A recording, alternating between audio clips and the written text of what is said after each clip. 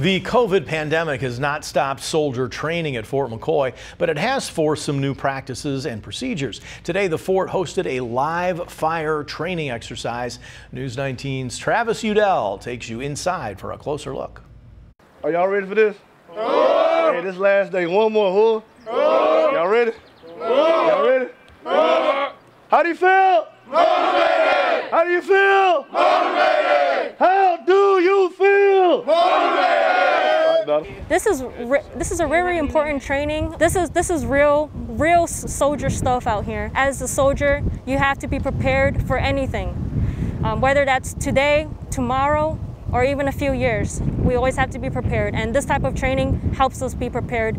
It helps us reach that goal of being successful as a unit, as a team, and individually within ourselves too.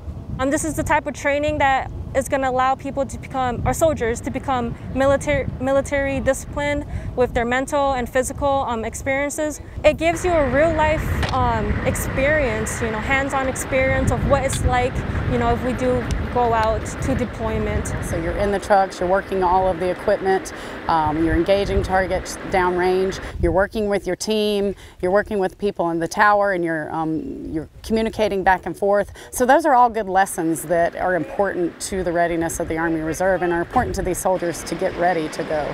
We use the 240 Bravo as well as the Mark 19 to see during the nighttime.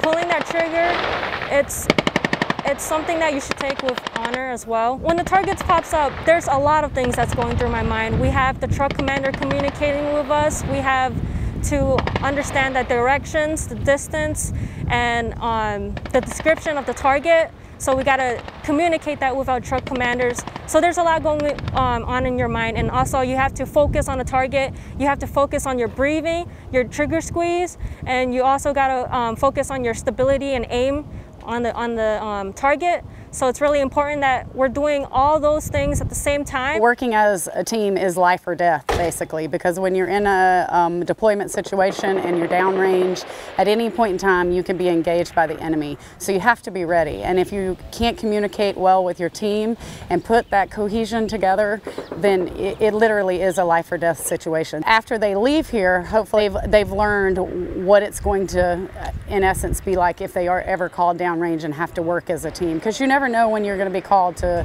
be in a convoy and have to do a job that you might not have thought you were going to be able to do.